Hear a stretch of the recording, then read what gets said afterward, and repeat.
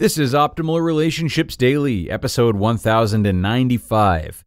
Are You Not Living the Life Everyone Thinks You Should? By Kristena of CoreLivingEssentials.com. Hello, everybody, and thanks a lot for joining me today here on ORD. I am your host and narrator, Greg Audino, here with you each and every day to narrate relationship-building content for you, and even answer your questions myself on the Saturday shows. If you have a question you'd like to submit, you can do so by emailing it to us at advice@oldpodcast.com. Advice@oldpodcast.com. You'll definitely hear back from us. But with that being said, we've got a narration to do today. Our featured author, Kristena, will be sharing a Q&A from her own site, Core Living Essentials.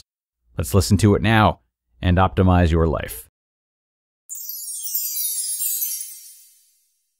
Are You Not Living the Life Everyone Thinks You Should? By Kristena of CoreLivingEssentials.com. Question: I feel like a failure because I can't seem to live up to what everyone expects of me. What's my problem? Answer: life can drain the happiness, motivation, and joy out of us. No matter how hard we try, we end up being less than perfect.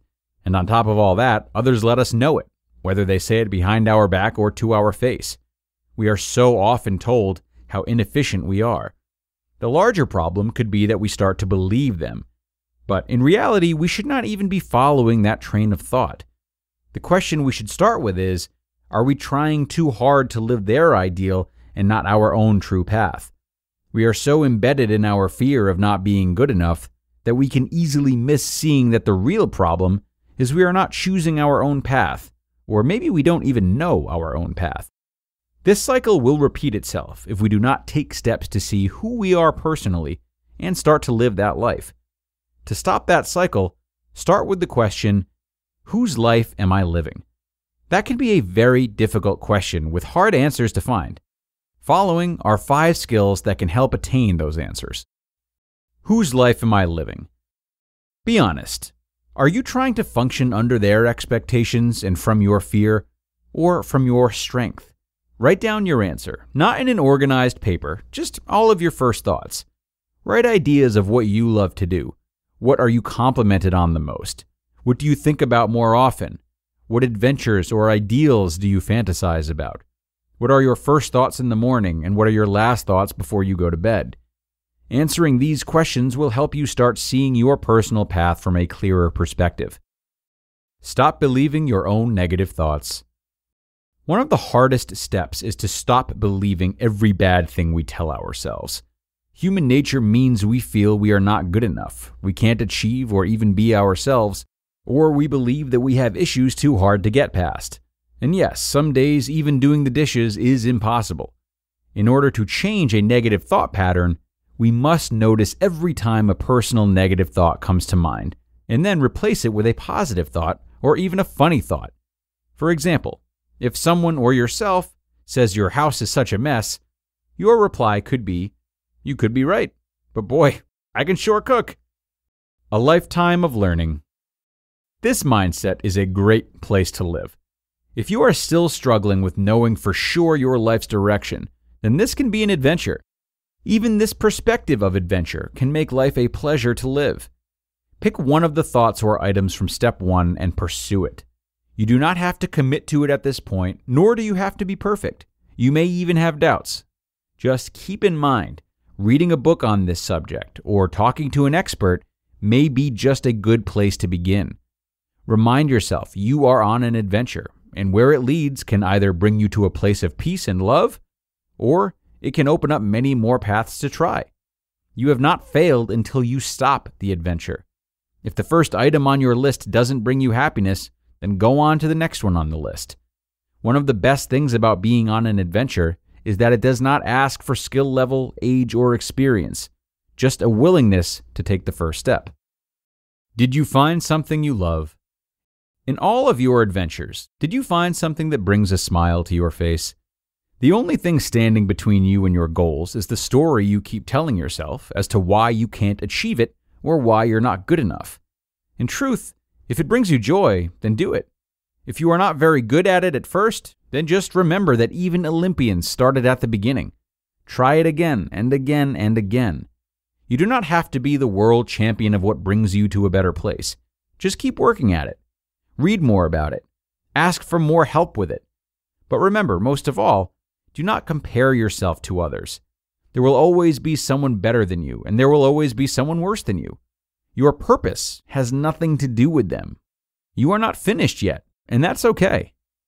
Be grateful daily, even for the little things. The benefits of practicing gratitude are nearly endless. People who regularly practice gratitude experience more positive emotions, and they feel more alive.